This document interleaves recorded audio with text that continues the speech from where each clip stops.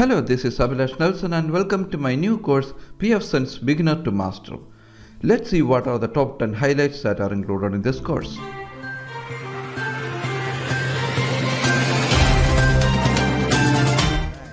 In session 1 and 2, we will see what exactly is a firewall, the concept behind a firewall, why should we use a firewall in our network, and why are we choosing pfSense as our firewall, the specialities, the features of pfSense. In the third session, we will see how we can download pfSense Community Edition from the website and then create a bootable USB drive using the downloaded file so that we can use this bootable USB drive to install pfSense in our computer. In the next session, we will see how we can install an additional Ethernet card into your PC so that we can have the incoming connection coming in through the first Ethernet card and the outgoing connection going out through the second Ethernet port of our computer. In the next session, we will have a discussion about the network plan that we are going to include in our actual network scenario and the devices that we are going to use in the network and how we can make the connections between the devices that we are going to include in our actual network scenario.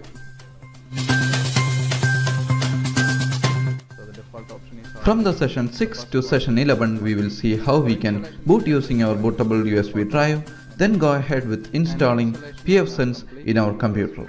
We will also set up the WAN network as well as the LAN network so that we can have the internet connection coming from the WAN network going through our pfSense and into our local area network, that is our LAN network. And the problem with this kind of configuration is that if you want to do a quick learning of pfSense, it will not be a practical option to set all these gadgets and set all these network. The exact lab setup that we had here for the actual configuration, we are going to do it in the virtual environment.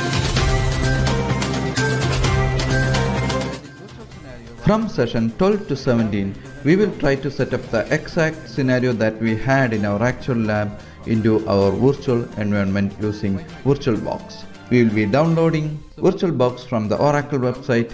We will also be downloading pfSense Community Edition. Then we will be downloading Ubuntu, which is our client computer, and we will be installing both pfSense as well as Ubuntu into our virtual machine so that we can have the pfSense as well as a client computer.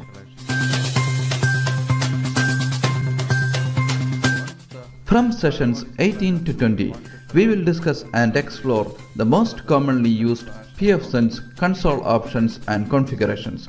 We will also see the web wizard that will appear for the first time you install and also how you can configure the web dashboard to your liking. From sessions 21 till 27, we will see the advanced system configuration options and administrative options. We will also see package manager. By using it, you can install new packages and get the new features. And also we will see the gateways where you can configure the gateway options and user manager where you can edit, delete, activate and deactivate new users. We will also see the interface options and interface assignments, and port forward, which allows you to forward port using your firewall.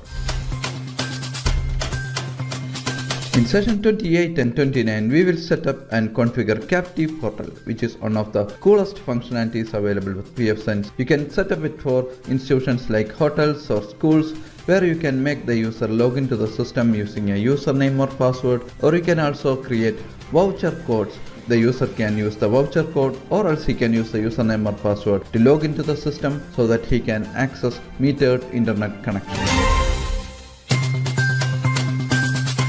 In session 30, we will see miscellaneous pfSense options like load balancing. We will also see an important option to take backup of your configuration and restore it using the web interface as well as using the command line interface.